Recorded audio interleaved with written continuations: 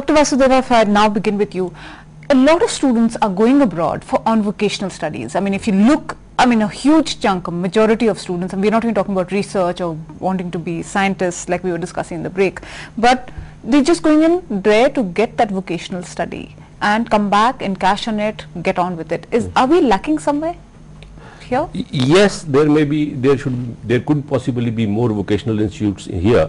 There are plenty of vocational institutes already in almost every state. But unfortunately, what happens is parents think that if a child has not been able to do well in India, if we send him abroad, probably he might come back as a trained person and get a good job. And moreover, there is the attitude that when he comes back, he will come back with a stamp that he has studied abroad.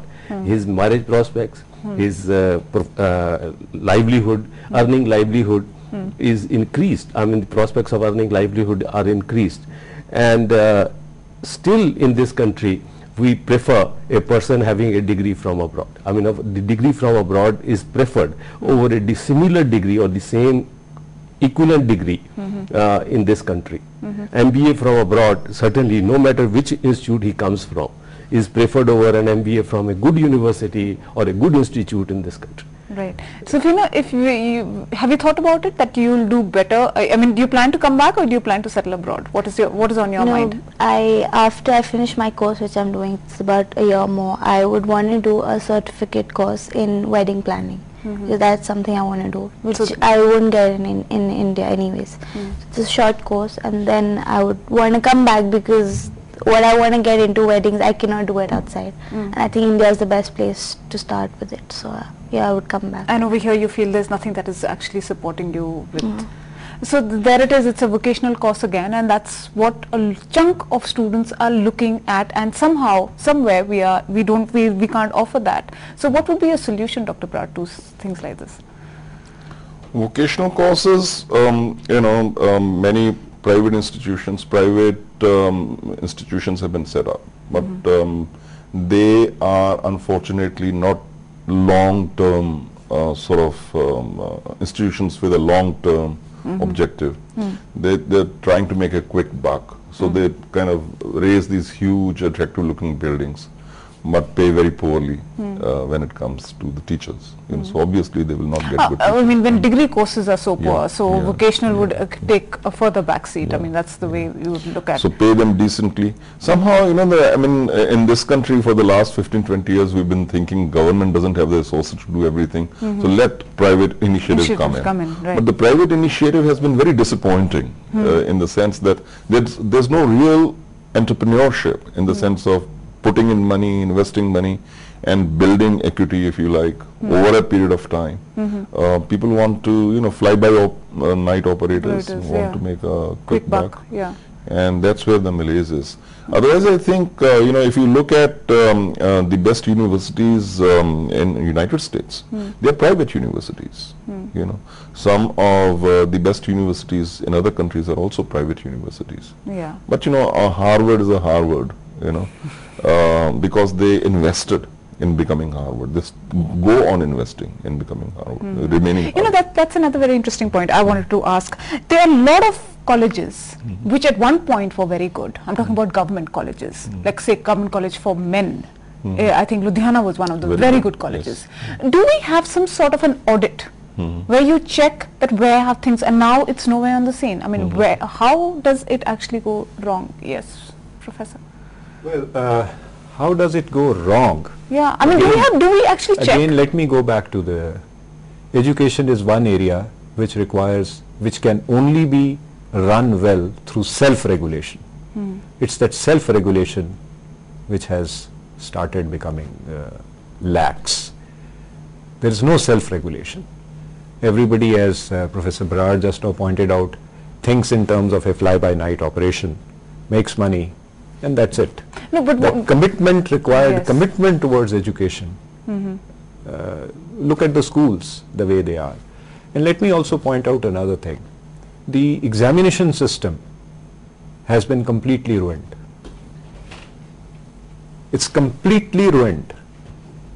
And the entire setup in the country is responsible for it. Whether it is schools, education boards, anybody. Let me give you a very concrete example. Some 8 years back, one of the Minister of Technical Education called a meeting, and I asked a very simple question, that to whom does the Punjab School Education Board belong? Government of Punjab.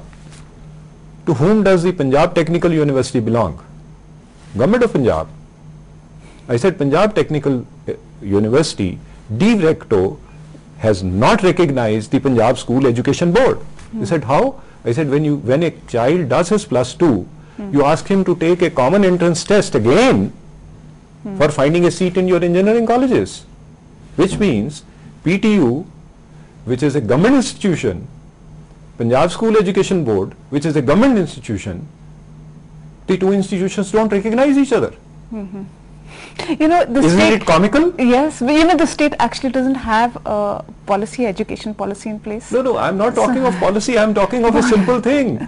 It's an extremely simple thing. Why do you ask a child to appear in an examination and then the answer given to me, oh, school education board, sometimes, you know, they are not so.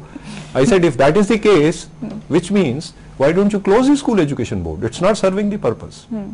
Let me make another point on this issue of vocational thing. Education, right. You see, when the system, we have tweaked our education system, particularly at the school level, in a mindless manner. We had a 10 plus 2 plus 2 plus 2 right up to the post-graduation level, a 16-year system of education. We tweaked it. We said, no, it should be 8 plus 3 plus 3 plus 2 and brought into higher secondary. And then the argument given at that time was that the higher secondary will have vocational courses, so that after +1, people could go into some vocational things. That didn't happen. That didn't happen on the ground.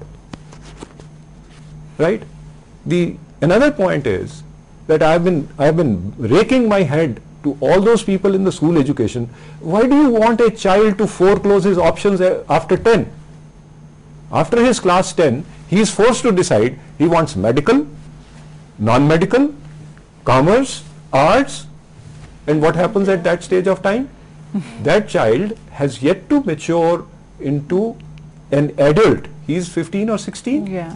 Dr. Vasudeva, Professor Dewan has raised some very important points. A, we do not offer enough streams. We don't offer enough courses. That's another reason why students like her have to go abroad. You know, there's not enough choice here available. And then you just, whatever limited choice you get, then you try and get into that. You see, I might sound, like uppish when I say that do students really need training in order to, for instance, wedding Planning. Yeah. I mean, maybe one does need such courses, but as a mathematics student, I personally feel these courses have no value whatsoever. They may bring lot of money to the person who is doing it, because she will be able to work for very rich people. Right. And those people will, you know, give any kind of money she asks for. But she will have very few clients. And I'm not talking only of this kind of courses, similar courses which are being offered abroad, for which our students run, because they think that they can come back and encash those courses very quickly. Why should one not apply one's mind to carry out studies which are more relevant to our needs? I mean, do we really need a course in such vocations? Yes. We do need courses where in industry, where we can produce mechanical, electrical, and various electronics. I think that is a valid point. Yes, you do stuff which is relevant to. But very quickly, before we have to close this debate. But Dr. Brar, before your final words, what would be an answer? Is it still a road for students to go abroad? How does India now look at its institutions? We are a developing nation. We have passed that liberalization of economy, and things have opened up. Where do you see us in say 10 years down the line, as far as education is concerned? There's a more fundamental point, if you permit me. The point is, there are two kinds of things that are done in educational institutions. There are people who can afford to pay to send their children to those courses which teach you how to make money. Okay. Now this is one stream, and I think it should be market driven. Okay. I don't think a publicly funded university should actually do business management. Okay, because what does businessman teach you? How to make money. Money, right. So if you have the money to send your children to go to a school which will teach you how to make money, then it's private sector enterprise. Right. You know, and I don't think. I'm going to get the last words Yeah. now from Professor Dhwan. What do you see? Do you think students would still be going abroad? I mean, of course, it's a personal choice. Or are we going to be equipped enough to get better institutes here in India? Well, a lot of students who are of a very high caliber would always plan to go abroad. You know, because, why I'm saying that? Because all the ones who go into IIT still go abroad. They do. I mean, that's the route. That's the route. I just came across a couple of years back a term called need blind. There are a large number of American universities where the admission process is not dependent on whether you have the ability to pay for your education. They call it as need blind institutions. There are a large number of them Yeah. if you look at some of these universities. So if you get admission there, say in a place like Caltech or Princeton or some such place, and you have no resources to pay, the university takes on itself that where do they find the endowment to pay for your education. Yeah.